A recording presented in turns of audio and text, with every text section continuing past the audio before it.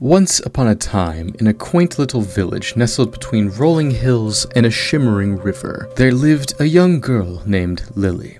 Lily was known far and wide for her love of the color yellow.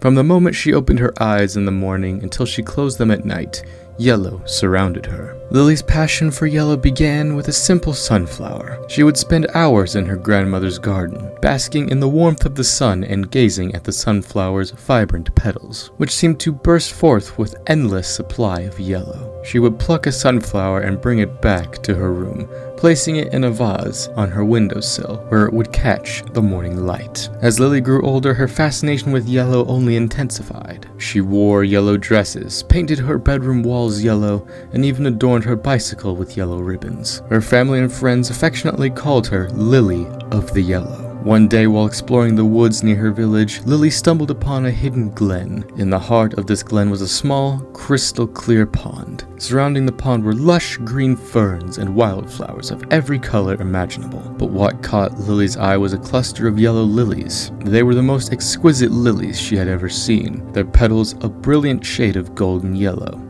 and they seemed to glow in the dappled sunlight. Lily sat down by the pond, her heart filled with wonder. She reached out and gently touched one of the lily's petals. It was soft and delicate, like a caress of a sunbeam. She knew she had discovered something truly magical.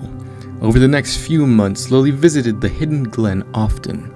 She befriended the lilies, talking to them as if they were her closest companions. In return, the lilies seemed to respond, swaying gently in the breeze as if they were dancing to her words. One evening, as the sun set behind the hills, painting the sky with shades of pink and orange, Lily made a wish. She wished for the glen to remain a secret, a place of beauty and serenity, for her and the yellow lilies alone. But secrets have a way of escaping, and word of the hidden glen eventually reached the villagers.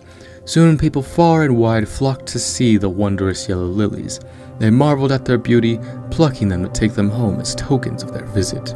Lily was heartbroken. She watched as the glen lost its enchantment, the lilies dwindling in number with each passing day. She knew that the only way to protect the glen was to share its beauty with others without taking the lilies for themselves. So she gathered the villagers and told them the story of the hidden glen, of the magical yellow lilies, and of her wish. Tears welled in her eyes as she spoke, but she knew it was the right thing to do. The villagers listened intently, and one by one, they vowed to protect the glen and its precious lilies. They planted more lilies and cared for them, ensuring their beauty would endure for generations to come. And so, the glen flourished, and its vibrant yellow lilies became a symbol of unity and shared beauty in the village. Lily, the girl who loved yellow, had not only preserved her beloved glen, but had also brought her community closer together. As the years passed, the glen and its golden lilies remained a place of wonder and inspiration, a reminder that the beauty of the world is meant to be shared. Lily's love for the color yellow had not only filled her heart, but had also painted the world around her with joy